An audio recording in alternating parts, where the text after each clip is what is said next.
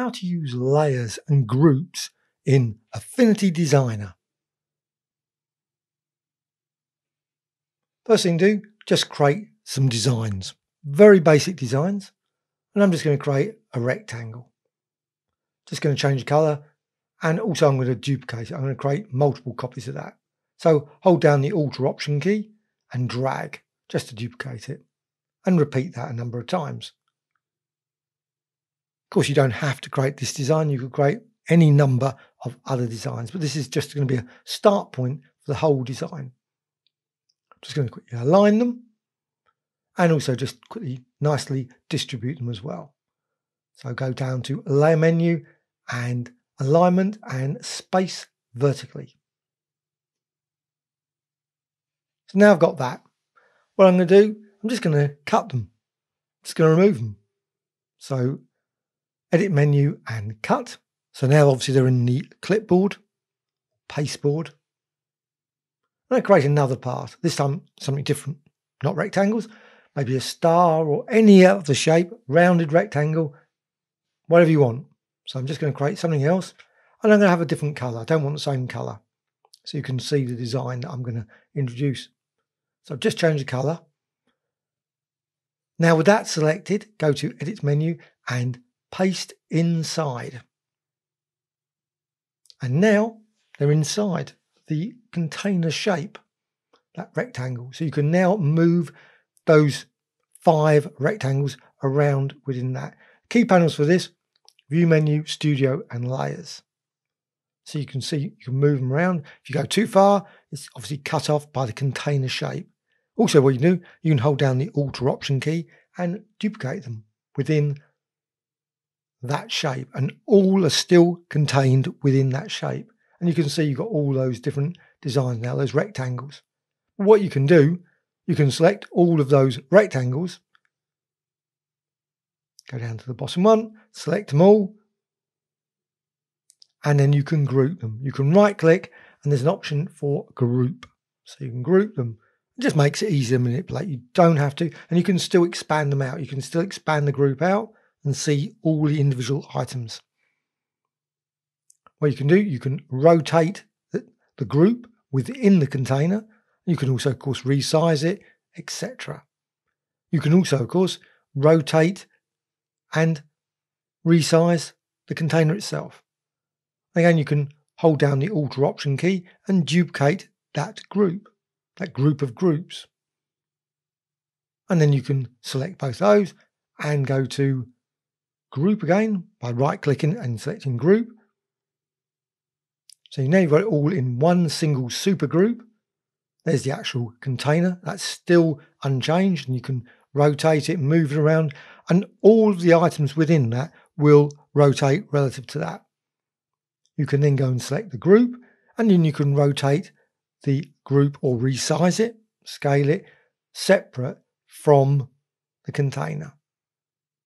And again, what you can do, hold down the Alt or Option key and duplicate that. So you can create some very complex designs within that shape. So you don't have to have a basic, just solid fill colour. You can have far more complex designs than that. What you can also do, you can go to Layer menu, New Adjustment, and maybe go for HSL or Recolor, and you can add an adjustment layer just to that group. And maybe just recolor it there. You can just see the thing. The other layers, shapes are totally untouched. It's only that group that's got the adjustment layer. And it's just above everything else. So within that group. And you can still move things around, still move the container around. And you can expand out at any point all of those groups. And also what you can do, you can add an adjustment layer on top of the entire thing. So if you want to, HSL or Recolor, or any of the others, of course. And then I can recolor the whole thing. Now that's right above everything. So everything is recolored that blue. You may or may not want to do that, of course. Up to you. Could turn it into a black and white design by using the black and white adjustment. And that's above the whole lot. So got that within that group of right at the top, the container itself. So everything below is now recolored.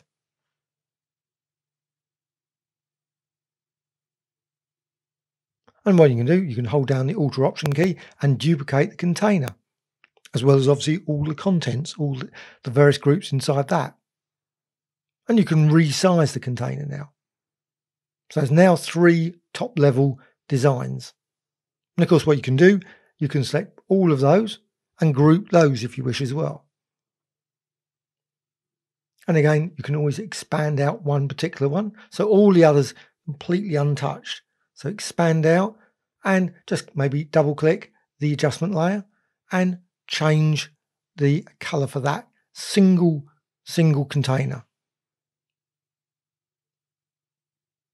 And of course, you can also go to one of the other adjustments within that group and maybe change that. Of course, because the color is changed completely, doesn't make any difference changing the hue. But you can, if you want, change various adjustments underneath. And also what you can do, you can select individual rectangles. You can resize it. You of course can recolor those as well. You can rotate them as well.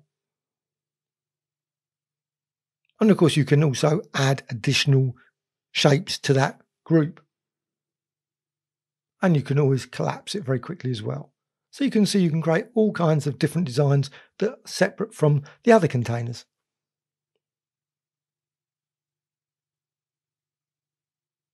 And if you want to, you can add additional shapes. So with that shape selected over there in that group, I'm just quickly adding the star.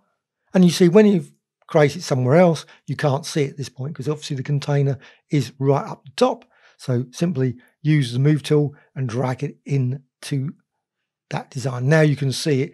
It was already in the design, but it was obviously you couldn't see it. And you can resize it, and it's all within that group, within that container. And of course, you can recolor it as well. Now, obviously, because of the adjustment layer above, it's all going to look like purple. You can, of course, lighten it, make it maybe the color, say, like white or something, and then you'll see obviously a lighter star design there. And you can select it, you can manipulate the star still, you can resize it. You can also go to the various settings along the top there.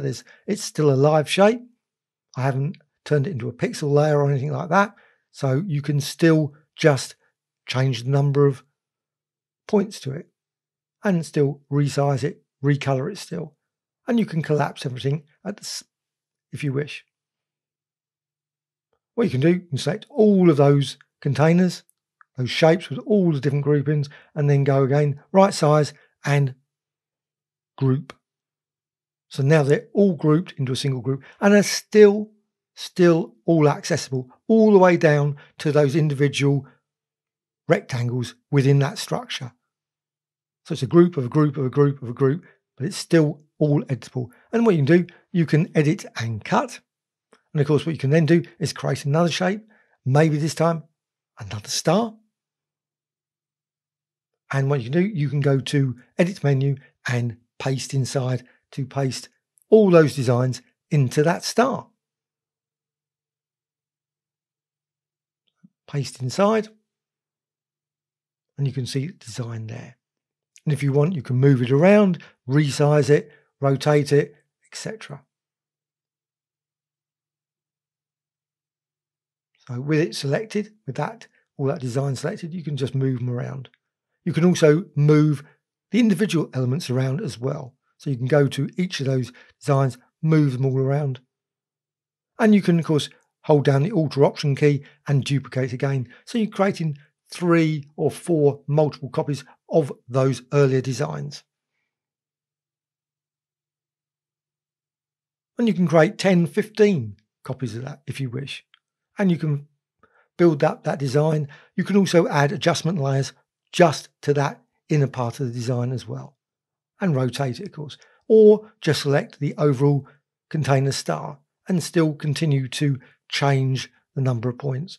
And the star that's within the star can still be modified by simply going to that star and changing the points of that as well, if that's what you want to do. You can expand it out and you can see all the structure, which you can go to each individual item and change various things, say change the number of rectangles, change the colors of the rectangles, change adjustments, and so on and so on. So you go to adjustment, you see adjustment there, double click on that, and it brings up the recolor panel, and you can then see at the top, you can recolor it, maybe make it green if that's what you want to do. And of course, you can also change, which I haven't done, but you can also change the various blending modes if you wish to do that as well. So there's blending modes for all of those items. So you can change them maybe to darken, lighten, etc., as well as change the opacity of each of those elements. What you can also do, you can add a vector brushstroke into the design as well. So selecting the vector brushstroke, I'm just going to resize it a bit so it's a bit, obviously, you can just quickly draw it. Now at this point, it's on top of the star. But what you can do, I've just undone it there, so you could actually see it's a bit better. I was using my mouse, which wasn't the best way of doing it. So you can see it's still above. What you can do, you can drag it in to the design, or of course you can just simply edit menu and cut, and then go to within there and go to edit and paste inside as well. So then it becomes part of that group of that star, and you can see the design there. Obviously slightly needs to be dragged up a bit using the move tool, and you can see the design there. And of course you can still edit the design. So you can recolor it, you can change the color of the stroke, you can also go to the node tool and move nodes around for that thing, but it's within the confines of that container. And you can also hold down the Alt Option key and duplicate. So you can create a really sort of scratchy, unusual colored design very quickly, just with combination of these lines as well as all the background as well. And again, you can apply effects to that line. You can modify the line using, I say, the node tool. Move it around, duplicate it multiple times, resize it, rotate it, and so on and so on. And that's all while you're selecting it over in the layers panel. And you can go obviously to any of the others designs and maybe add these curves into that if you wish. But again, it's all still editable. I say here, you can see I'm modifying it using the node tool, and it's all within that structure.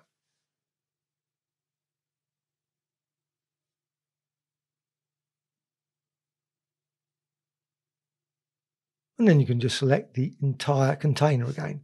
What you can do, of course, you can, now it's all in a single basic solid group, you can then hold down the Alt Option key and duplicate that. So now you've got adjustment layers, you've got curves, you've got stars, you've got rectangle, you've got a lot in that shape. And also what you can do, you can go down to the bottom of the layers panel and you can click the FX. And if you want, you can add maybe a Gaussian blur, you can blur it, maybe add a bevel, maybe add a drop shadow. If you do add those, I do notice it does make it go slightly slower. I wouldn't say it's the quickest. As soon as you start adding any of these effects, then you'll notice there is a slight drag in it. It's not particularly bad, but what you can also do, you can go over to the pixel persona, and that's in the top left. And now what you can do, you can apply various pixel effects to it. Sadly, Affinity Designer doesn't have a vast number of filters. In fact, it has no filters, but it would be nice if it did. I bet some people will say, no, it shouldn't have. Of course, you've always got Affinity Photo if you want to use that instead. But what you can do, you can go over to the various tools over there, maybe smudge, and you can just apply a quick smudge or burn or blur it, local blur, etc. Anyway, I'm just applying something very rapidly just to show you that you can do something not particularly elegant. And you, of course, can leave that and go back again to the standard persona. Now it's a pixel layer. You can't edit any of the inner design anymore.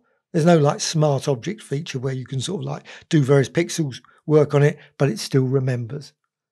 That's it, it's gone. But of course, what you can do, you can hold down the Alt Option key and duplicate. And again, what you can do, you can go up to the blending modes and you can use blending modes, and you could apply maybe darken, difference, multiply, etc. to those designs, and you can still resize it and modify it. Now you can still go back to the original design, which still has all of the various things that you can modify, such as the curves, recolor the various other shapes as well. The pixel ones, you can't change anything. So I'm just going to work a bit further, a bit more on that. And you can collapse and expand at any point. You can sometimes, actually, one trouble with this is actually sometimes you might find it's easier just to deselect some of the things, so you get too much complexity sometimes with design. So just selecting things, you're not certain what you're selecting. Well, I find that anyway. It's very hard to see.